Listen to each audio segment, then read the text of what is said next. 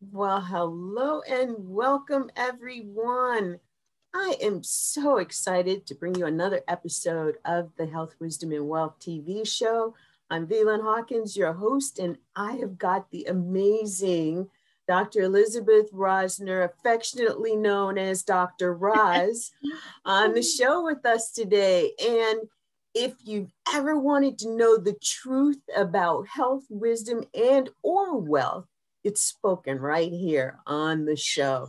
And so kick back or pull a chair up to the table, grab your coffee or your afternoon water, and just chime in here with us. Just help us hold the space, because we're in a conversation that's a very important conversation about nonviolence, a courageous way towards healthy living. And I bet you were like I was until I got into this conversation with Dr. Roz. Didn't really think of violence and nonviolence in the space of, healthy living, except, in the context of social justice and, being in that space of conflict and conflict resolution. But we happen to get into a couple of points that I think you're going to find very interesting as we move into this conversation, because what I discovered was it spans across multiple spaces that we travel in, including, things that you don't think about, like sleep. Nonviolence, sleep. Yeah, you ever woke up sweating, feeling like you just went into battle with somebody? I mean, that is all a part of what we're going to bring into the conversation, because we're here doing powerful conversations for living your best life. And I want to say, welcome, Dr. Roz. Thank you. What an honor and a privilege it is to be here with you, VLYNN. I am one of your biggest fans, and I have followed this closely. And so when you asked me to be a guest, I was elated. So thank you for having me. It's just a delight to be here. Well, thank you for being here. And for our audience, I'm just going to tell you a little bit about Dr. Roz, because she is an up-and-coming new entrepreneur, having been in the education world for decades. She's now considered a career path architect, a teacher, an education strategist, and a certified trainer for the Dr. Martin Luther King's philosophy and his methodology of nonviolence to explore today's topic, nonviolence, a courageous way towards healthy living. So a little bit about Dr. Roz. She's guiding young people to discover their purpose and passion using her blueprint called GRIT. She teaches students of all ages how to leverage the $30 billion that's available in grants and scholarships, along with multiple streams of funding, ensuring that people can have a strategy and a framework to graduate college and universities fully debt-free. Now, does that sound like that's something interesting to you? Another form of violence or nonviolence? But Dr. Roz is a certified trainer for MLK's philosophy and methodology on nonviolence, and the Martin Luther King Jr. Center for Nonviolent Social Change, also known as the King Center, was established in 1968 by Mrs. Coretta Scott King. And nearly 1 million people have gone to this global destination, this resource center and community institution for over a quarter of a century. So over the last 25 years, oh my God, is that all? But 1 million people. And it's really been a pilgrimage, and for some people a rite of passage, because there's so much rich history there. And the new site in Washington, D.C., I'm happy to say, looking forward to getting there myself. But one of the things that has always inspired me was a quote that I got from Dr. King, where he said, "I have the audacity to believe that peoples everywhere can have 3 meals a day for their bodies, education, and culture for their minds, dignity, equality, and freedom for their spirits. And that's one of the things that we're going to be in conversation about today. So once again, welcome, Dr. Roz. I am so glad to be here with you and to know that there are so many that are going to hear the wisdom that you're going to impart to us today. Welcome, welcome, welcome. Thank you. Thank you. Thank you again, VLYNN. Thank you. It's wonderful to be here. It's wonderful to be with your audience. It's wonderful to have the opportunity to talk about nonviolence and certainly the way that Dr. King has impacted my life and, ways that he can still speak into us so clearly and distinctly, so many years after his assassination. And then about debt-free degree, that's also a form of nonviolence. So it's great to be here. Well, I'm just going to say, let's jump right in because I've got some great questions for you. I'm so inspired by the thinking and the dialogue that this is going to bring about. And, I just gave our audience a little bit of information about you. So tell us a little bit about your journey, about what brought you to debt-free degree and becoming a certified trainer at the King Center.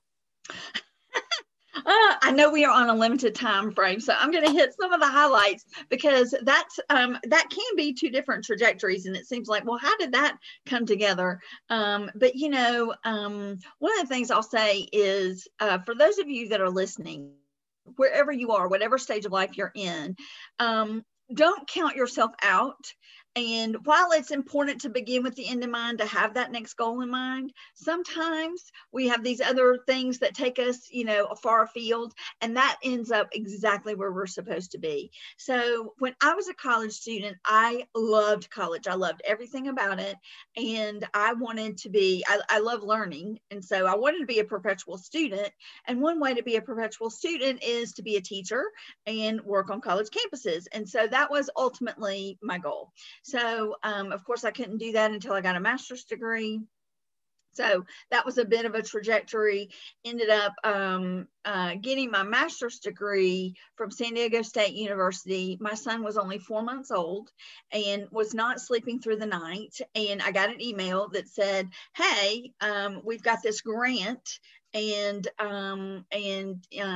it will completely pay for your master's. The way that you pay for it is you work 2 years for every year you're in school. So I said, okay, free master's, and I get to keep doing what I'm doing. That sounds great.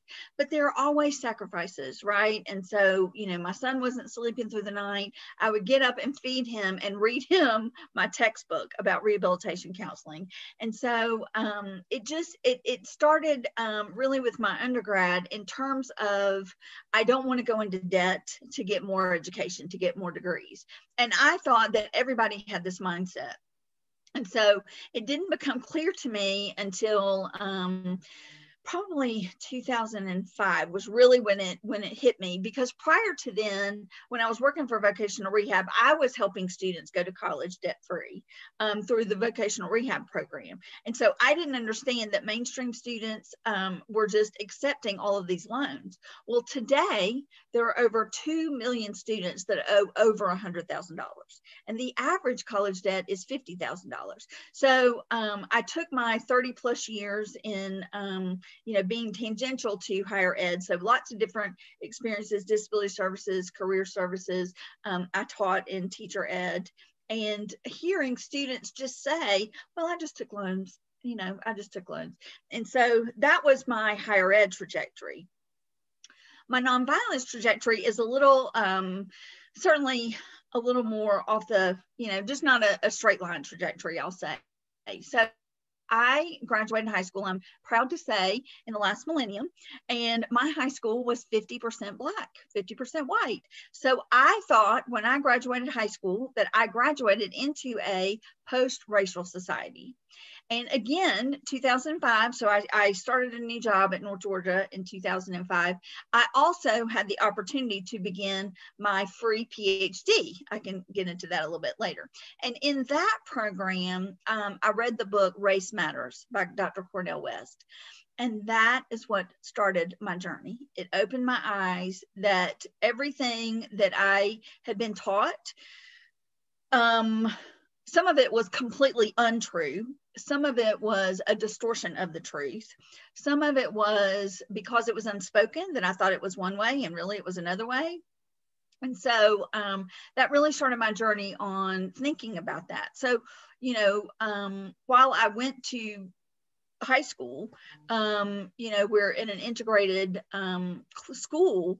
We didn't have tons of integration in terms of our college prep classes, or, we were all the different ways that there were disparities. And now that I've worked in vocational rehab and I've done, work in special ed with IEPs, I understand the preponderance of students of color who are diagnosed or labeled diagnosed as students with disabilities. And so there's just all of these different ways where the intersection should have been apparent and it wasn't. And so I am grateful to Dr. West. So that was the first place. The second place, lots of different things happened between 2005 and 2018. In 2018, just prior to that, I had started following the King Center on Twitter. And they announced that they were going to do a 2-day orientation to Dr. King's methodology and philosophy of nonviolence. And so the minute it opened up, I signed up. I said, I really want to know about this. And so much was unpacked for me. So much was made clear to me. Again, many of those misconceptions that I had.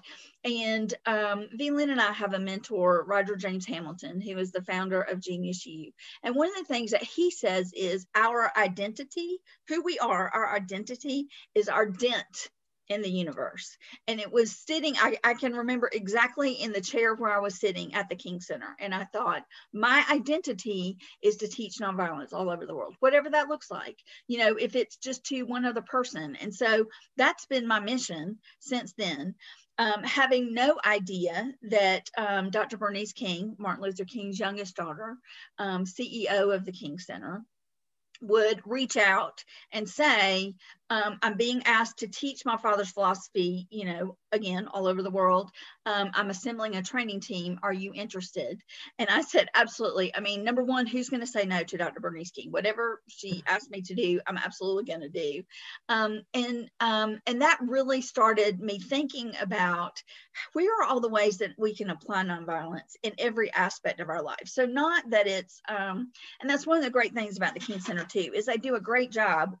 Now I'm there. So we do a great job at saying, okay, here's some theory. Here's some, some ideas that are difficult to wrap your head around. And also here are some very actionable steps. Here's a very actionable framework that you can work with and wrestle with. And that's a very glossed over version of how debt-free degree in nonviolence and where I landed today came from. And with that said, you're applying all of this by training people through the King Center and teaching your course on debt-free degree. Right. And you're doing a couple of other things. What else are you doing that actually is the integration of the two of those huge projects? I would say really for me personally, in addition, so there's two different things. There's stuff I do for Dr. Roz, Beloved Community Coalition is the name of my company. And that's the overarching understanding and mission to teach nonviolence all over the world. but it's all to come around what's going on at the King Center. So I kind of wear two hats. So there's like sort of the Dr. Roz hat, and then there's the certified trainer for the King Center hat. So outside of the King Center, because we have amazing things going on at the King Center, but outside of that, the debt-free degree and teaching high school students, I just got off a call today.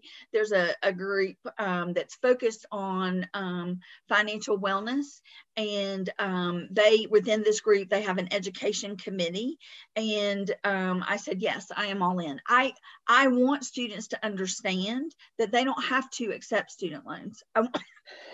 excuse me, I want people to understand that there's a mindset shift that has to happen.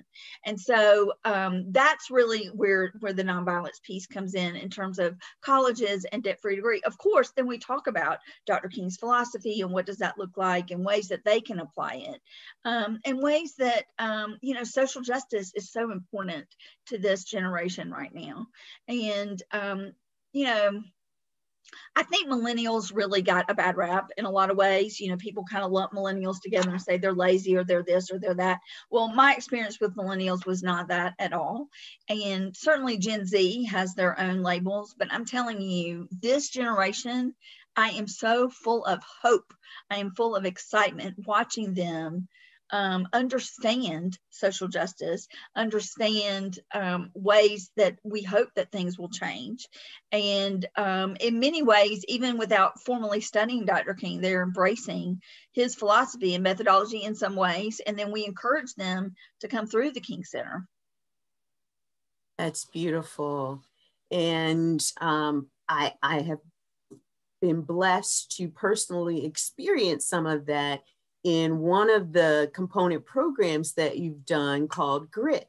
Yeah. And help to take that into the high school ROTC programs, starting out in Gwinnett counties. So I'd like to actually put a plug in that if there is anyone that you know that's a kid in the ROTC program in any school right now in Gwinnett County, although it can be anywhere because it's over Zoom, let Dr. Roz know. The program is phenomenal. We've already taken, what, 90 kids through it? We had 60 plus, so. 30. We've taken 90 kids through that program. Yeah. And we are looking at a goal of 500 by the end of the year. And we could only make that happen with your help, helping to make the connection with the leadership of these programs. And why do we focus on those programs? There were a couple of reasons.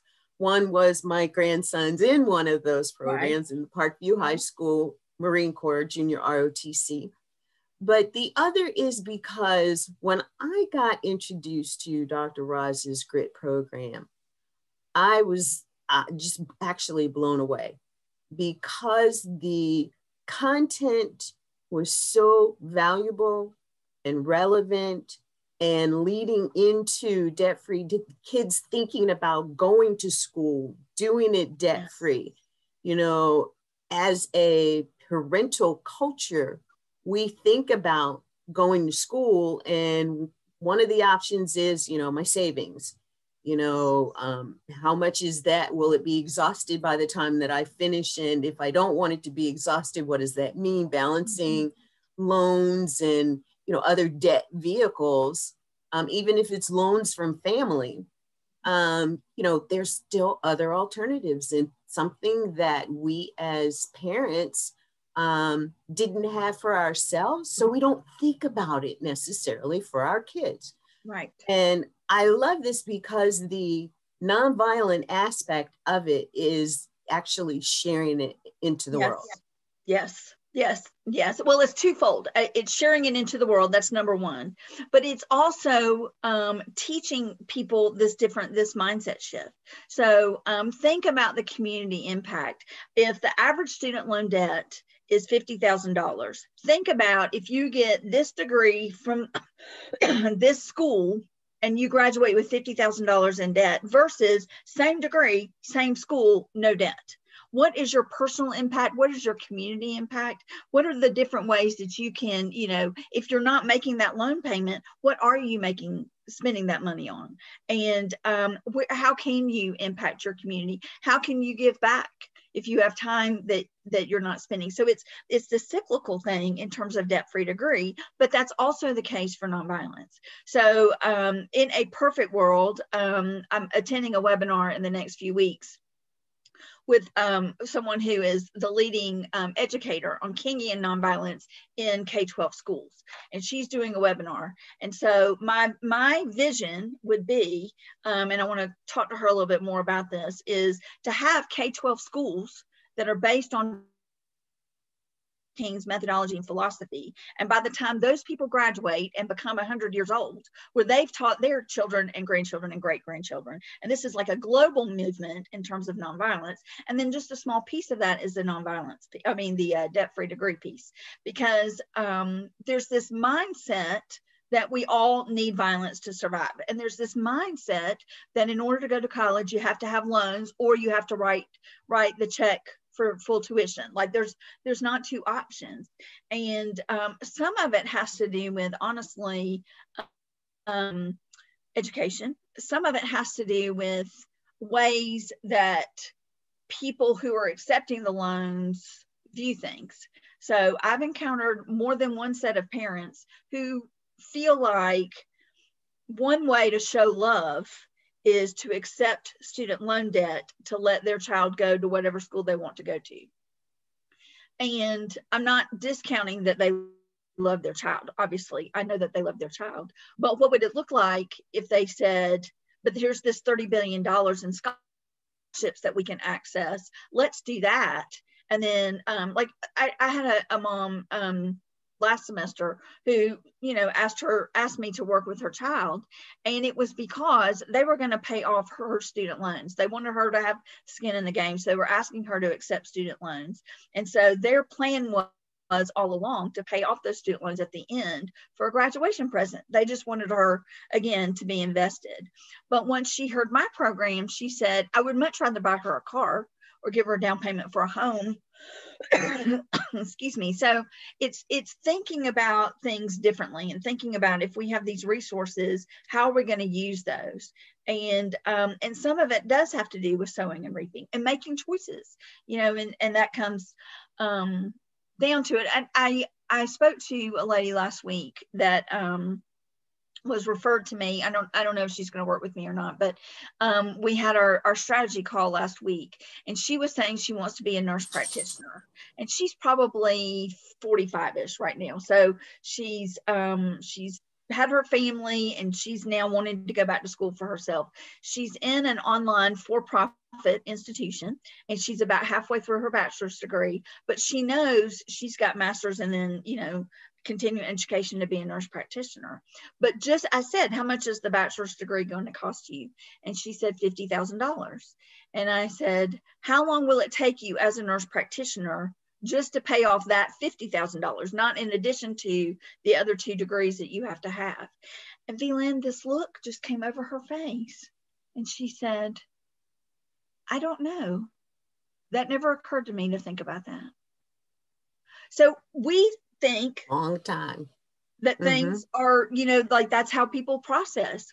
I think the world should process things from a nonviolence lens. And yet there's all this world out there that says this whole different narrative or this whole different thing, or here's this shiny object over here. Let's just focus on this, and let's not focus on how we get there or what it's going to cost us to get there. And so it's getting people to think differently, have, like I said, a mindset shift, but just understanding there are more pieces to it.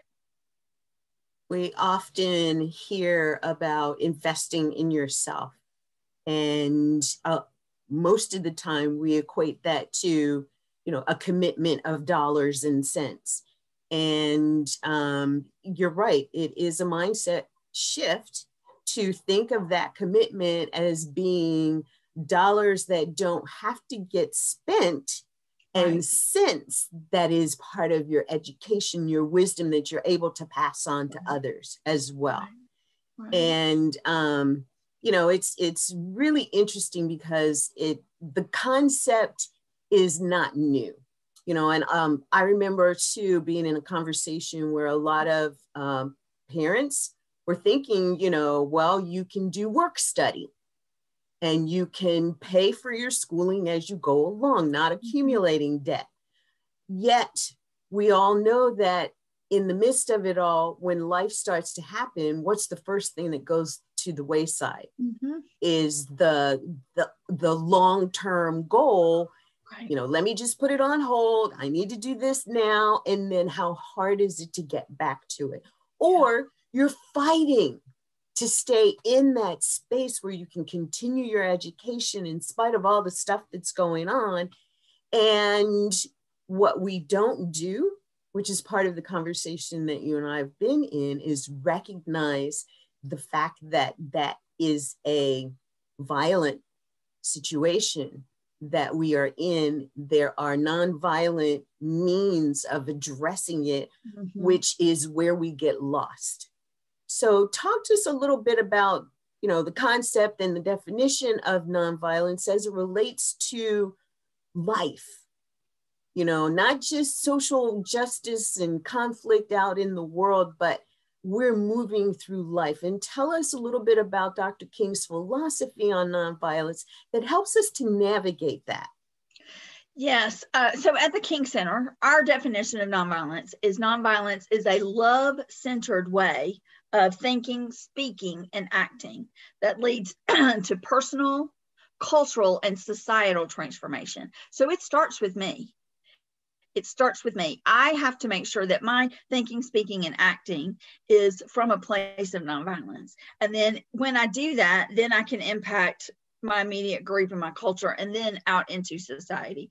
So you and I met a year and a half ago, and I don't know how much you knew about the King Center before then, but then we've had many conversations. That to me is what it's all about. Let's just continue having these conversations one-on-one, and then if it opens up to, you know, like being on your TV program, which how amazing is that?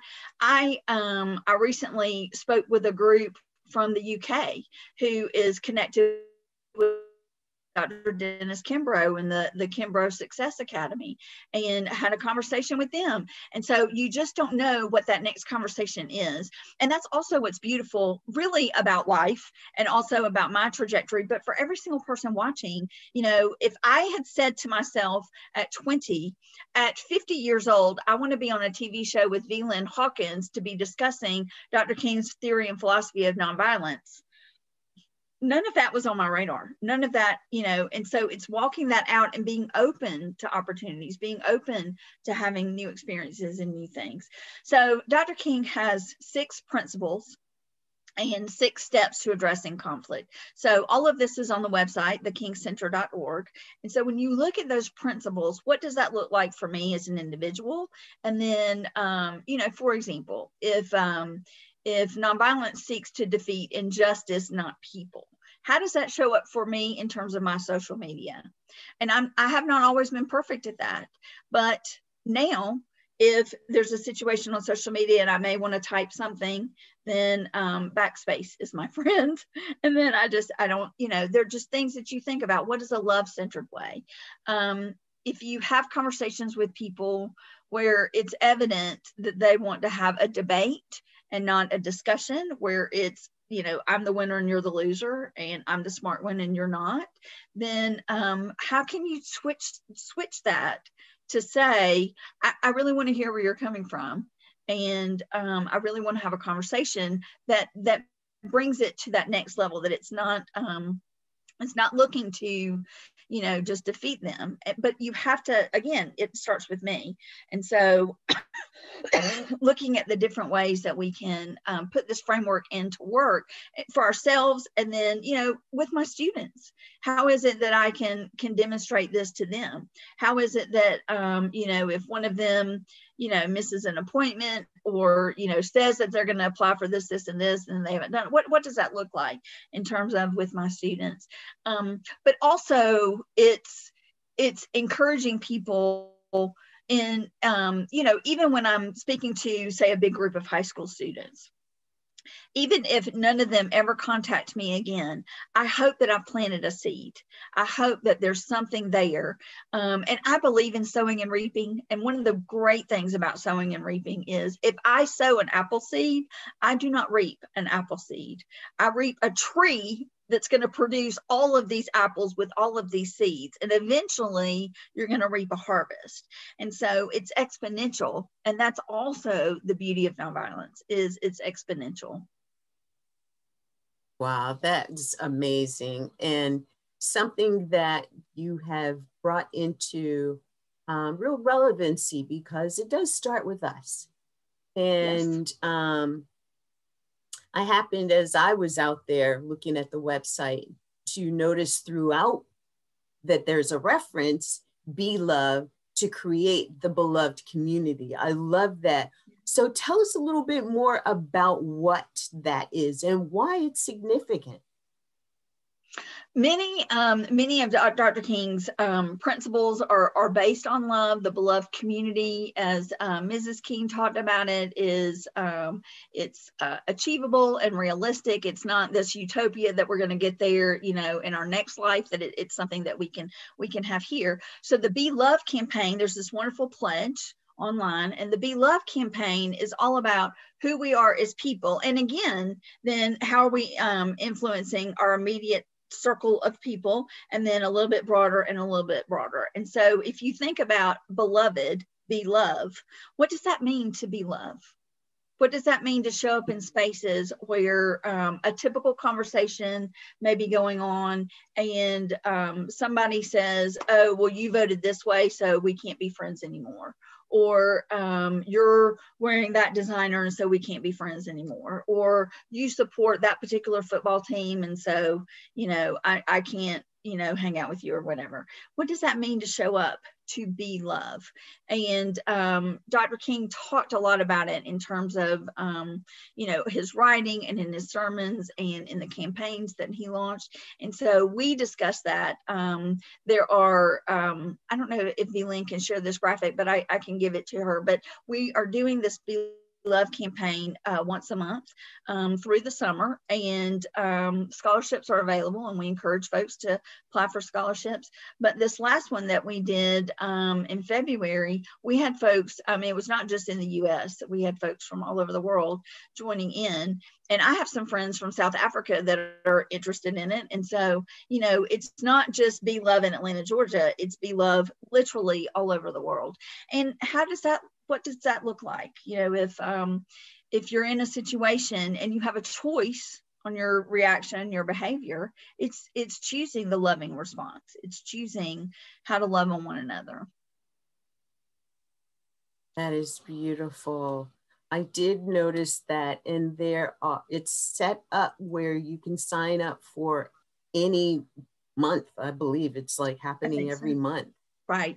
And it's beautiful to know that it's not only a place where you'll be able to learn things to support you and who you serve, whether it's family or, you know, within your own community or your church, right, but it is also a place where you will meet others who are there learning the same things in order to do the same things. And that's a synergy that, you know, is also in its own right relevant and special in today's world, in today's time, very needed. Yes. Yeah. I think it was in December, the Pope had an article where he had embraced nonviolence and Dr. King's philosophy and methodology. And he wrote an article, and there was a big conference, and it was on Zoom. And so I ended up in Zoom rooms with a nun from Australia, another person who was serving in the Catholic Church in South Korea.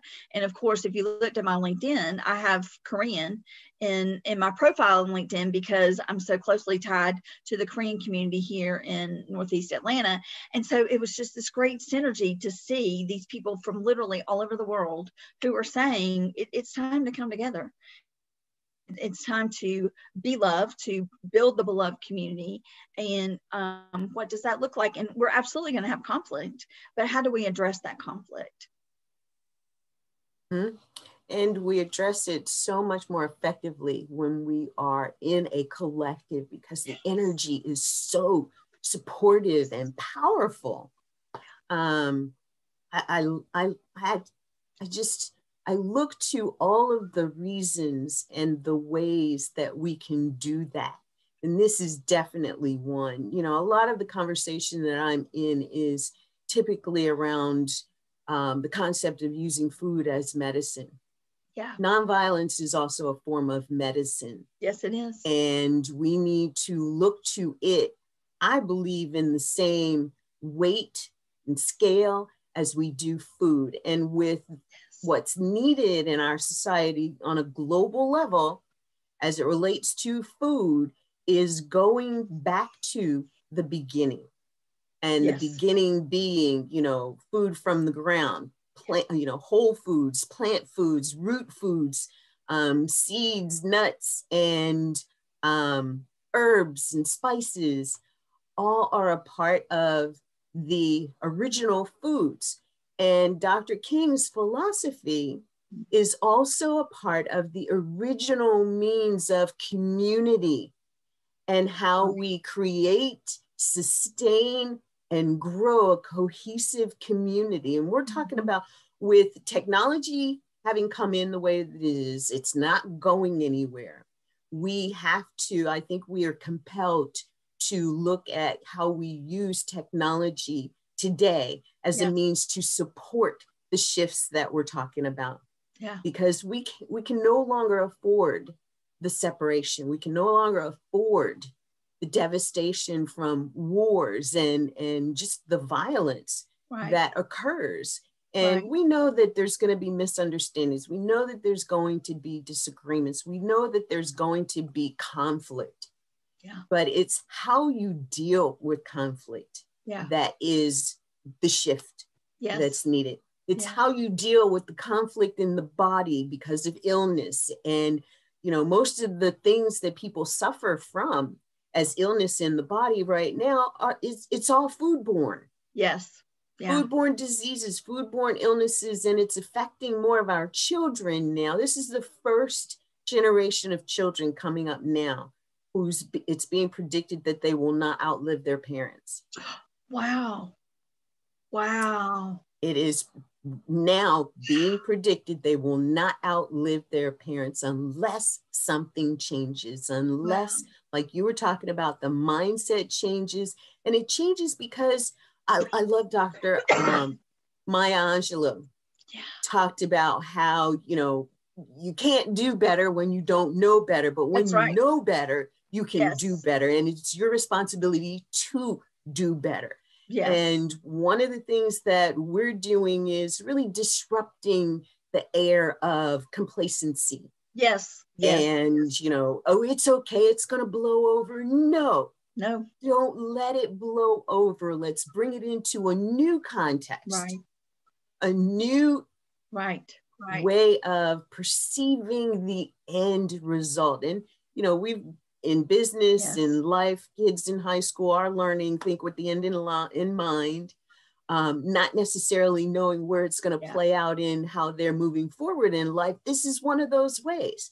We have to see a different end than the one that history could provide for us in the way of war and violence and, you know, war and violence in our bodies because of what we eat, war and violence, you know, because of what we eat that comes out in the energy that perpetuates other wars and violence out there. And love is the key. You know, I used to hear love is the key, love is the key, love is the key. They made songs about it. And, you know, it's like it became something that didn't carry the same meaning that it should have, that it could have, that we wanted it to. And now it's all coming back full circle with the age of Aquarius. With all that's coming in, you know, what is it, 30 years since Dr. King, 40 years since Dr. King, and we are now bringing more of his philosophy. He was assassinated in 68. So Dr. King was assassinated in 68. 68 to now, let me get my calculator out. But it's, you know, 50 years. And we are now really giving the momentum in, you know, adding momentum into the movement of nonviolence, of using food as medicine, of, you know, getting out there and not, I mean, I used to, in my classes, I used to tell people, you know, we're going to get to the point where you don't feel like parking far away so that you can walk not only into the mall, but around the mall to do what you have to do, or the grocery store. And now it's like, yes, do that. Park far away so that you can get those extra steps in. Just go to this the mall. weekend, my adopted daughter was in town, and she has a Peloton bike, and she said they have a Peloton app. And she said, why don't you get on the app with me, and then I can hold you accountable? And I said, oh, great. So, prior to COVID, I would go to the gym, but it certainly wasn't every day. But I have been during COVID doing yoga or weights or something every day. And I'm one of those people that prefers to exercise inside. I mean, everybody needs to do what they need to do. And I understand sunshine and fresh air and the importance of all of that. But for me, that's what works best for me. And so I signed up this weekend, and this morning I get up and there's a text from her. Hey, how was your yoga class yesterday? It was so nice that somebody in a complete other state is, holding me accountable for doing something that I need to do for myself, that's healthy, that's building, that's talking about beloved community. How am I showing love to Elizabeth if I'm doing some sort of exercise or movement every single day? And the other thing that your conversation made me think about is this weekend, I just, happened to be on my phone, and I saw an alert, and it said, free food forest near world's busiest airport. Well, in my mind, I'm thinking the world's busiest airport I thought was Atlanta. So where's this free food forest? And then what is now the world's busiest airport? Well, guess what? It is Atlanta. And so there's a free food forest south of Atlanta, very close to the airport. I forget how many acres it is. And I think it was supposed to be condos, and maybe it went into, either, I think the city of Atlanta bought or something. I don't remember all the details, but it's a true free food forest for folks. And in there, it said for folks who a grocery store is a 30-minute bus ride. Think about that. A 30-minute bus ride. When you think about just in the state of Georgia, there's 159 counties. How many counties don't have an OBGYN, number one? And number two, how many counties don't have a health professional? And let me tell you what a definition of health professional is: a CVS, any type of pharmacy. There are a few counties that have zero health professionals, no pharmacy whatsoever. So how can we, love on people? How can we be community? How can we understand that for the folks that are homeless, for the folks that are, without shelter right now, for the folks that are living with food insecurity, they're my brother and sister.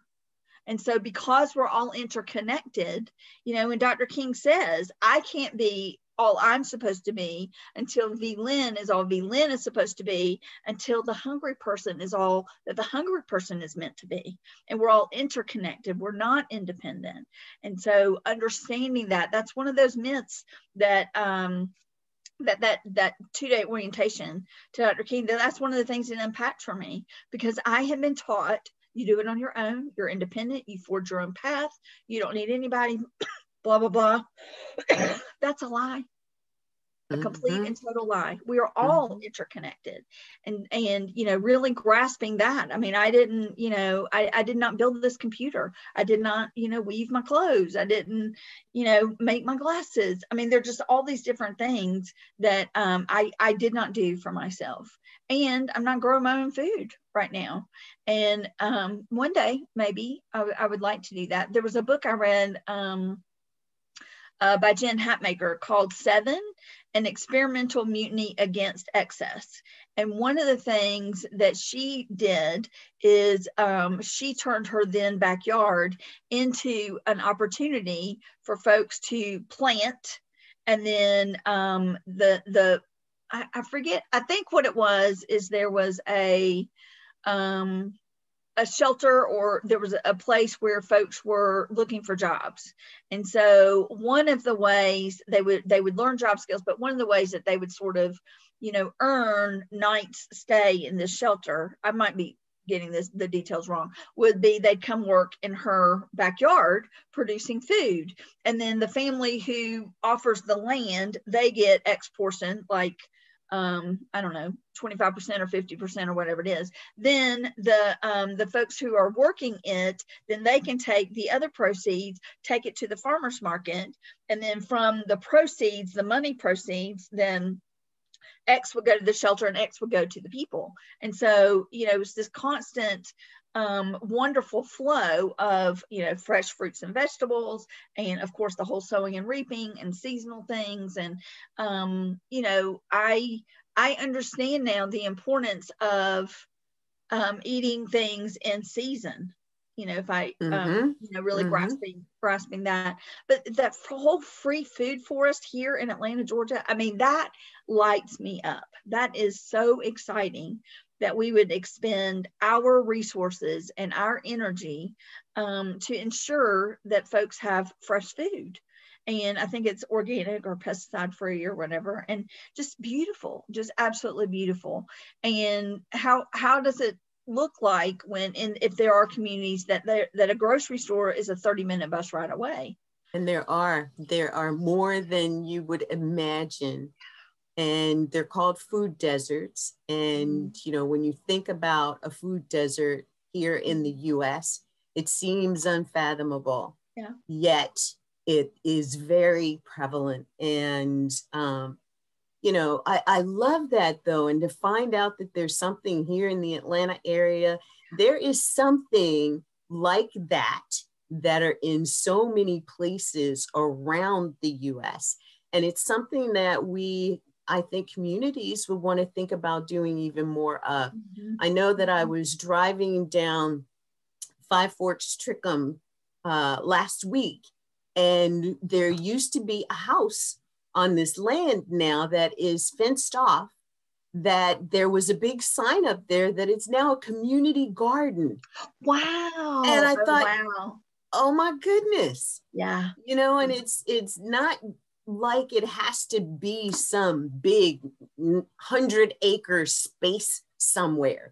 You can have these things right in your own communities. I remember seeing a documentary with the gangster gardener who in the middle of downtown LA has got a little spot on the side of a building. But the key for him was a lot of the garden is on the rooftop. A lot of the garden is like across the street, where there was this tiny little plot that they could plant, and it's seasonal. Because that's the other thing too. We think that, okay, I'm growing tomatoes, all I can grow is tomatoes. You need to change out what's growing in order to keep the soil nutrient rich, because some things will suck out the nutrients, and you want to plant things the next season that are going to replace them and make them better. But that's the same thing, the same concept that we can also relate to and equate to our social justice system. There's things that occur in our communities, and it's just like, do you know your neighbors? Right. It's the last time you said hello to your neighbors, even if you've seen your neighbors. Yeah. And I think that has permeated such a distance between us individually in our own communities that it perpetuates this illness. Yes. Even we all have a definition of who is my neighbor, right? But every single person on this planet is our neighbor. Every single person is part of the global family. And so when we think about our neighbors, I mean, that's actually the name of our church. Where we go is our neighbor's house. That's the name of our church. And we're building an educational center in Liberia, because the globe is our neighborhood. Yes, so, it is. Yeah, when you think about your neighbor, I read, and now I don't remember who it was, but I read something recently where a man was saying that when he hires somebody, he always, if it's, one of his upper management positions, he always takes them to lunch. And one of the deciding factors is, how does that person treat the wait staff? And so, you know, how are we treating our neighbors? How are we treating the cashier, you know, at Aldi? I mean, when we walk in and we see Catherine there at our local Aldi, we're super excited. Hey, Catherine, how have you been? Blah, blah, blah, blah, blah. You know, sometimes she looks at me like, why are you talking to me? You know, but everybody has a story. Every single person is important and vital and worthy of being, we're worthy of us being neighborly to them. And there is the aspect of love that creates that giving to each other. Yeah. And I love what you said, though, that everyone is worthy of that. Mm-hmm. And, you know, if you believe that you can only give that to people that you know or people in your family, then therein lies another opportunity for a mind shift. Right. You know, I am always just so grateful when I walk up to the door of something and you know, somebody is there before me and, you know, don't care who it is, but they see all this gray hair and they stand there and hold the door open for me. That is so awesome. Yeah. But then I can also tell you the number of times that it didn't matter to the person who was in front of me. And they went in and not only did they not hold the door, so at least I could grab it, but they let it close behind them. And I'm like, wow, you know? Yeah. And you're right. It is where we are now, recognizing all of that. And do you know, my mom has a prayer journal. She writes her prayers every morning. And my stepfather died in July. And before he died, he had an ocular stroke. So he was blind in one eye and he only had 20% vision in the other. And they were in the grocery store. And basically my parents are Sugar and Big Daddy. Yes, we're from the South. And so Big Daddy was using the cart as almost like a walker. Like he was holding on to it and using it as a walker. My mom was shopping. And so this guy walked past them. I think the guy was maybe 25 or 30. And he looked down and he saw that Big Daddy's shoes were untied. One of his shoes were untied. So he didn't say, hey, sir, your shoe's untied. He knelt down on one knee, didn't ask, knelt down on one knee and just tied it for Big Daddy. And so mom talked about that for so long. She still writes that man's name down. I mean, that man in her prayer journal. She does not know his name, but she says, you know, the man from the grocery store that tied, you know, Big Daddy's shoes. And so, you know, if you have a faith tradition, at some point, we believe that that person will understand that this random act that he did for a stranger has prompted her to pray for him every single day since then. And understanding that interconnectedness. Now, again, he could have said, hey, shoes untied and kept on going. Or he could have seen it and not said anything. Or he could have said to my mom, hey, your husband's shoe, you know, is untied. But instead, he just knelt and performed that. And how precious is that? And how can we look for opportunities to be love to other people like that? Oh, that's beautiful. Now, I'm looking at the time and we probably could go on for another hour in this conversation. Hours. I can't believe it's time because I'm telling you, I've enjoyed this. I have as well. And I wanted to ask because I'm certain that our audience can go for one last big nugget from you of wisdom, that something that you feel is important to share in the short time we have left together. Oh, one big nugget. Two things I'm going to say. Number one, go to thekingcenter.org. Check out everything that we have going on there. Think about that pledge and signing that pledge, and think about signing up for the Be Love campaign and the other training that we'll be rolling out, you know, in terms of there's the Be Love campaign, and then we do NV 365, Nonviolence 365 orientations, and there'll be some other sessions. And so certainly be thinking about that. And I would say, make it your mission to talk to every single person that you know who is considering any form of higher education, and let them know that they can do that debt-free. Now, obviously, there's some caveats. I mean, it's harder to go to law school or med school debt-free, but not impossible. And so, you know, just be thinking about that, understanding that mindset. I talked to a lady the other day who wants to go to law school, and she said she's 2 years into her bachelor's degree. And so she says, you know, what are you thinking about with law school? Because we were talking about, if you work for an in-state institution in Georgia, then your tuition and fees are covered at any other in-state institution. And so she said, does that count for law school? And I said, well, you'll have to look at, you know, at each individual school. I don't think so, but you can look at it. But my suggestion was go get an LSAT guide today and study for the next 2 years and get the highest LSAT score you can, and then see where that lands you. You know, there's just always ways to think about, if it can't be completely debt-free, how can we reduce debt in every way, shape, or form?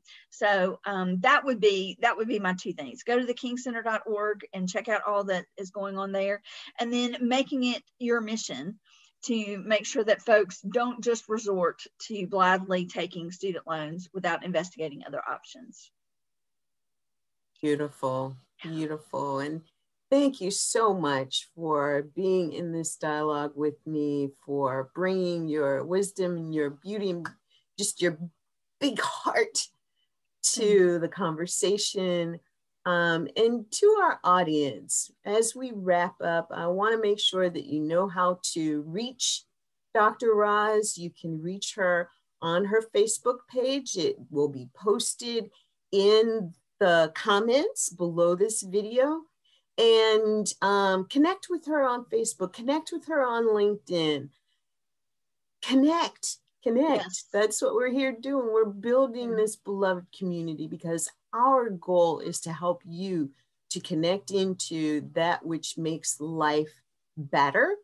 I'm not going to say easier, but definitely better, because, you know, a lot of things you can make easier, and that's good. And a lot of things that you want to be easier just require a little bit of work to get there. And that's what this is going to take. And if you're a health, wisdom, or a wealth practitioner and you'd like to share your expertise to be in this conversation, reach out to me. PM me, message me on Facebook, on LinkedIn, Instagram. I will get your message. Let's connect. Or you can email me, VLYNN@p3academy.com, because my mission is to help voices like Dr. Roz be heard, to be in the conversation. And over the course of the next few seasons of the show, we're going to have some amazing presenters for you. We're going to be sharing some awesome information. We're going to have Dr. Roz back because, you know, a conversation like this isn't complete. It requires a next level and a next level after that. So, okay, everyone, remember, lots of great things coming up in future episodes. So stay tuned. Join us back here again next week as we air another episode of the Health, Wisdom, and Wealth TV show, Powerful Conversations for Living Your Best Life.